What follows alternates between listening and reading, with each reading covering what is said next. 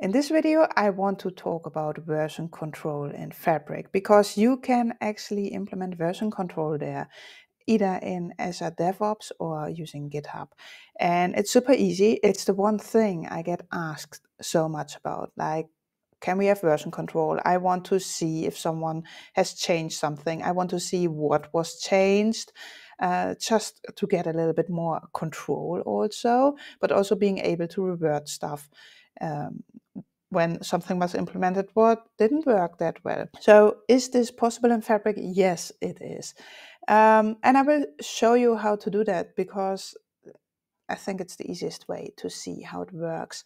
There are two main settings that you can change, the workspace settings, and there are also some admin settings. I will show them both. And again, if you prefer reading this, Geitze, he wrote an article about it. The link is in the description. He uses all kinds of screenshots, really good in detailed article. So also make sure to read that. So let's go into Fabric. If I go to Workspace and I go to the settings of this workspace and I open this, I already see one of these items is Git integration. And if I click on Git integration, I actually get two options, Azure DevOps or GitHub. Choose the one your company is using or your team feels most comfortable with. I will show you how this works in Azure DevOps. GitHub, it works mainly the same way, same approach. If I click on Azure DevOps, it asks me which account I want to log in with. So you need to make sure that the user that wants to commit change or wants to configure version control, they actually need to have some account there because, well, it's all linked essentially. So if I connect, I need to choose the organization, the project, Fabric development in this case, and the repo, Fabric development, and the branch. And I will deploy to main. Don't do that if this would be real, but this is a demo. I can deploy to main. Normally, of course, you would have a different branch than the main branch. Git folder is optional. And if I click on connect and sync, now I see this Git status and it says it's all synced. We also see here at the top source control, it says 0. If we click on it, there's nothing that we could sync to our account. So now let's change something. I go into my real-time dashboard because that will be a really quick fix. I click on edit. And for example, I duplicate this tile just for this purpose. I click on save. I go back to my workspace. So we see here Git status uncommitted. I see source control 1. There's some changes.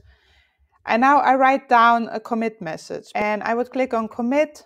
And now I go to my repos and Azure DevOps. I refresh and I see I've submitted something there. And if I click on it, I can actually see, if I click on this JSON here, that something has been added. That's the green part here. If something's added, it's green. If it's removed, it's red.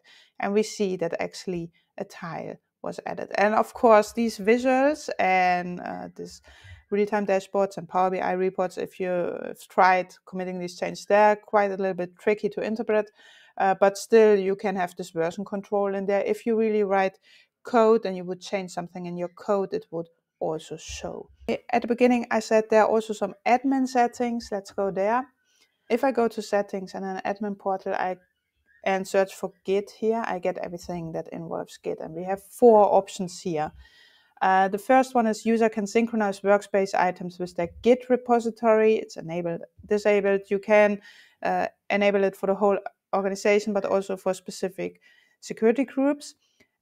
Make sure, because if you enable this for everyone could synchronize with a Git repository. And I really say a Git repository because it can be any that they have access to. So make sure that not everyone can synchronize everything to everywhere in the world.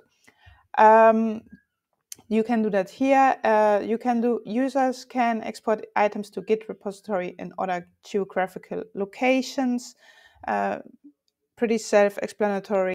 And we also have user can export workspace items with applied sensitivity labels to Git repository. So the export will still include these labels, yes or no. And then we have user can sync workspace items with GitHub repositories, enabled, disabled, and that's just the option if it is possible to do that. So it can be disabled or enabled. Implementing this is quite easy because you just need an account and then you connect, and if the repository is there and the user has access, these things can be easily synchronized. And I think this is quite a game changer for many companies because the seeing if changes have been made and by who is something I get at least asked a lot. Let me know what you think about this video, and also make sure that you read Reitz's article.